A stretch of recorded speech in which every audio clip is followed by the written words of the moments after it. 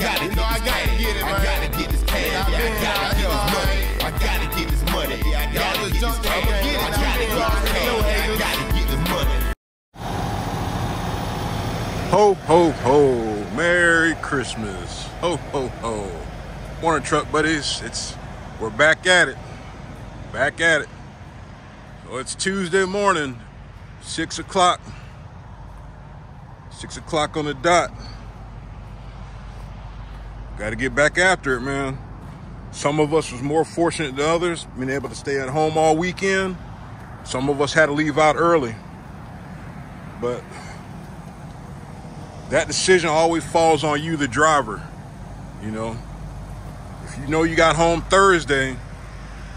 Wednesday, Thursday last week, and you got a delivery for Tuesday, you can't complain about you got to leave Monday if you got to drive over 600 miles. You got all your off time on the front end. All right. Now, I wish I could have delivered Thursday because I'll still be in the bed right now waiting on the dispatch, probably. All right. But I needed to get the truck washed. And after I got the truck washed, I ran into a whole bunch of traffic. So I've been cutting it kind of close. Trying to get unloaded Thursday, so I didn't even worry about it. I said, I got to pass the house. So I came home. But I've been on both sides of the spectrum. All right. There's times where I had to leave early. There's times I had to celebrate holidays early or celebrate holidays after the fact. That just goes with the job that we have. It sucks, yeah. But when you work for somebody else, it is what it is, man. Their truck, their rules. All right. So I'm speaking from experience. I'm not just feeding y'all some crock of junk. I've been on both sides of the spectrum, having to deliver early or staying out, you know, during the holidays. I think I stayed out a year before last. That's when my wife was still riding with me. So, and we kind of, you know, it's just one of them things, man. But you can't get that time back. So that's why I pretty much don't stay out anymore because, you know, life's too short. You know, always chasing the buck. You know, things happen. You know, things tend to happen. And you just don't want to live with no regrets. That's why I said when you're home, think about home and don't think about the road. It's just that simple, or try to make it that simple anyway. All right, but I got a clean truck, clean trailer. There's a 50-50 chance I'll get loaded out of Certainty today. So we'll see. But hopefully everybody had an uneventful holiday. Hopefully everybody enjoyed their time off. I appreciate all my truck buddies for subscribing, tuning in. All right, I appreciate every last one of you. You know, 6,692 or something like that subscribers and counting. I appreciate every last one of y'all. All right. So today should be an interesting day. I'm pretty sure it's going to be a long line to get unloaded today, but since it came after the holidays. I could be wrong, but I'm already mentally prepared to have to wait to get unloaded. And it goes with the territory. It might kind of work out because you got to think about all the drivers that didn't get dispatched on a load Thursday. So they're scrambling around to get those drivers first thing in the morning and get them dispatched on something. So hopefully I can make it through all the trash and get something pretty decent. But I'm already starting the week off pretty decent. Kind of behind, not really. So we're going to make the best of it. Got about 60 miles to Certainty down there in Palatka. Get this stuff off and get on to the next one. We'll see you on the next one, truck buddies.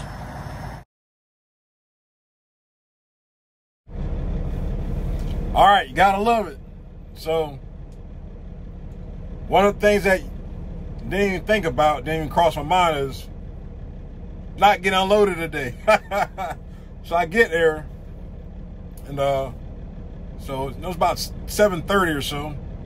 So I'm like, I'm looking around, I'm like, I see no trucks. No trucks to get unloaded. So I was like, well, it is the first thing in the morning. Maybe I'm one of the first ones here. Maybe they already sent somebody back. So it was like morning, you know, say, well, your morning's not going good. They're not receiving today. So I'm like, all right. So the lady was like, yeah, about 10 miles into town, there's a Lowe's. You can stay there for the night. I said, lady, I stay in Jacksonville. I'm going home. She's like, okay. See you tomorrow. I said, yeah. So I was one of 3 trucks because there was somebody that showed up before me. They got turned around. And on the way back, I seen 2 guys. I'm like, hey, they're not taking paper today. So they're like, they're not taking paper? No. So let your fleet manager know they're gonna reschedule you for tomorrow. So now, only thing I could have done different last week was not get a truck wash and drive straight there to be there before 1 o'clock to get unloaded. You know, but that's neither here nor there. You know, sometimes just things work out how it's supposed to work out. So I'm not gonna worry about it. Like I said, could I wait to get the truck washed? Yeah, kind of. But then this week have been one of them things like, hey, you really need to wash the truck. You need to wash the truck. You need to wash the truck. Type of thing. And you'll be, of course, be trying to work to get that in. But I'm one of many drivers that will be unable to deliver today. They're going to show up to their delivery appointment, and ain't nobody there. It happened to my buddy. We're on the same fleet. He said he got there. You know, it was kind of dark, about 6:30. He said, he got there. You know, he's looking around. Said about 7 o'clock. It's still kind of dark, but he started, trying to get some ideas. So he walked up to the door, or walked up to the area where he's going to.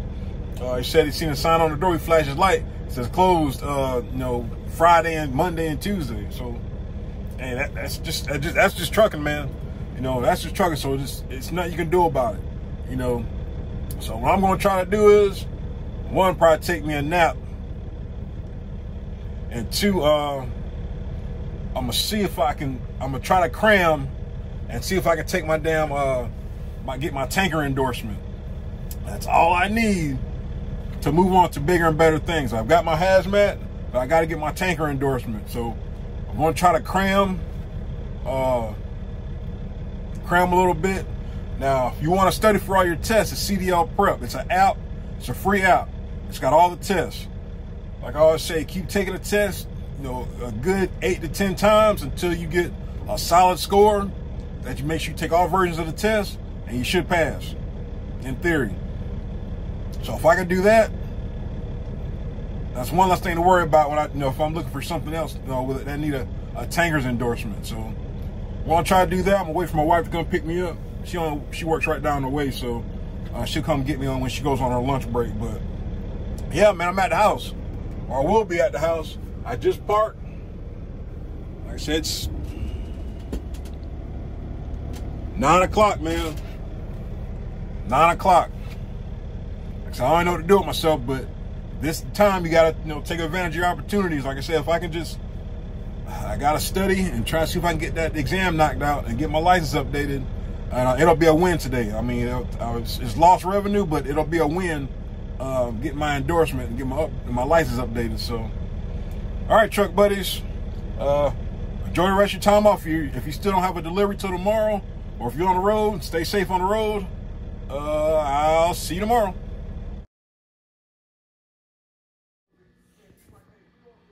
All right, change of plans.